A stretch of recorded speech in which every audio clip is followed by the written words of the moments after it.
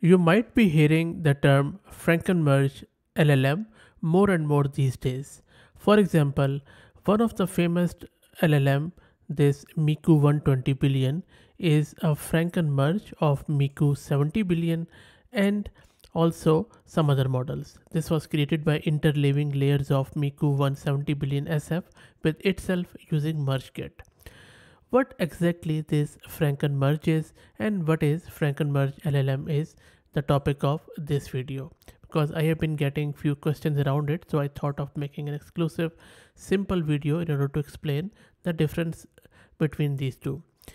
In general terms, a FrankenMerge refers to the process of combining two distinct entities into a new single one, often in a way that's not standard or traditional. This term, Franken, evokes the image of Frankenstein's monster, which was created by assembling parts from various disparate sources. In the context of large language models, a Frankenmerge refers to the merging of two or more separate AI models to create a new combined model. This process typically involves taking the architecture and parameters could be weights, biases, etc., of existing models and blending them together. The aim is to leverage the strengths or specialized knowledge of each individual model to create a new model with a broader range of capabilities or improved performance. The Franken-merge process can be quite complex because AI models have a vast number of parameters and it's often not clear what specific role each parameter plays. Merging models can involve a lot of trial and error and may use techniques such as averaging the parameters of models being merged or more sophisticated methods like trim, elect sign, and merge ties or spherical linear interpolation or SLURP. The resulting merge model could, in theory, combine the general knowledge of one model with the niche technology of another. In practice, model merging is still a developing field and is mostly explored in hacking and experimental setting rather than in mainstream research or commercial application. As the field is evolving, tools like MergeKit are being developed to facilitate this process. I have done another video on MergeKit, but just to give you a quick idea as what exactly MergeKit is, let me take you to its website. So this is a GitHub repo of MergeKit.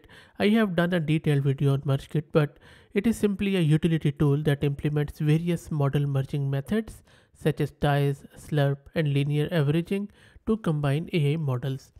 Installation of MergeKit is very simple. All you need to do is to just grab the URL of this repo, git clone it, cd to their directory, and install all the prerequisites. And then make sure that you are using the correct pip and python version. Once that's done, you can simply start merging it. And merging process is also quite interesting, and let's do it in another video, because in this one I just want to focus on the FrankenMerge and all of the types of it. So just to finish this off, there are three methods of merging in the FrankenMerge models normally. One is SLURP. SLURP stands for spherical linear interpolation. SLURP is a method that finds a midpoint between the parameters of two models, treating them as points on a spherical space for smoother blend. And then we have ties method. Ties stands for trim, elect, sign, and merge, which is a technique that identifies and selectively merges only the most relevant parameters from different models, ignoring the rest. So these are the two common methods which I have seen. If you're aware of any other model, let me know and I'll be happy to review it. Now, having said that, adding in layers from a different model after the layers from the first have passed provides an opportunity for biases in the second model to conflict with the first model and could push a token choice that wouldn't otherwise have been considered into sampling ranges. If such a token is then selected, as a result, the next token needs to be built off a token that would otherwise have never been chosen and may react in such a way that the second model would never have done.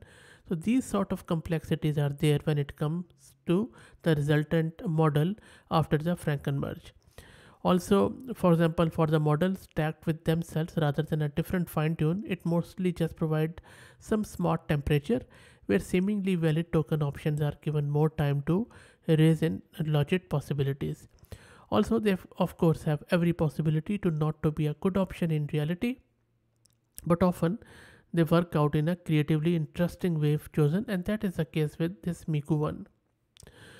Also, it's a large boost to creativity at the cost of having some chance to derail and fail to recover in a way that is correct.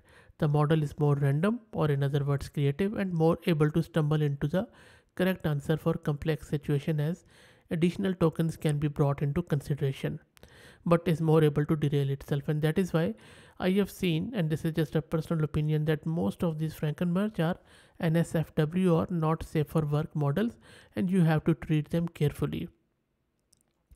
For example, Mixtrol has a strong tendency to be very confident in its token probabilities at times, suggesting that if either expert is particularly confident, the other expert will basically concede rather than trying to add other token possibilities. And then there are a lot of other nuisance and weird things which happens with it. Now, if you're talking about stuff like, for example, a model like Solar, it is not just merged, it is also trained on top. So as I said, that there are a lot of variations in this. For example, straight Fracken merges with no training tend not to be very smart. For example, there are few models which really throws it out of the park, and they are Fracken merge like Noromade, 20 billion, and Goliath. For example, they have wonderful prose, and later even can do dialogue exceptionally well. But if you start doing logic with them, not really that good, I would say. But these are simply my observation on my own testing. So I think usually Franken merges just have more randomness in their output, but in a good way.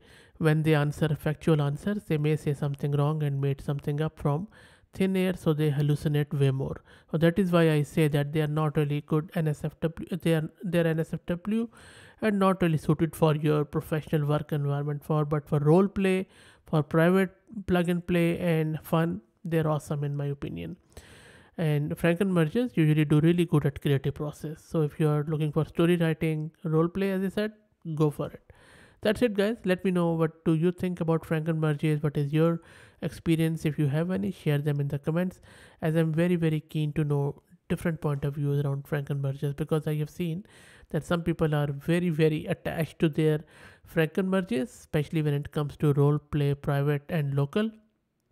So if you have any, please share it in the comments. Very keen to know and learn, because it's an evolving field. That's it. I hope that you enjoyed it. If you have any questions, please ask. If you like the content, please consider subscribing to the channel. And if you're already subscribed, then please share it among your network, as it helps a lot. Thanks for watching.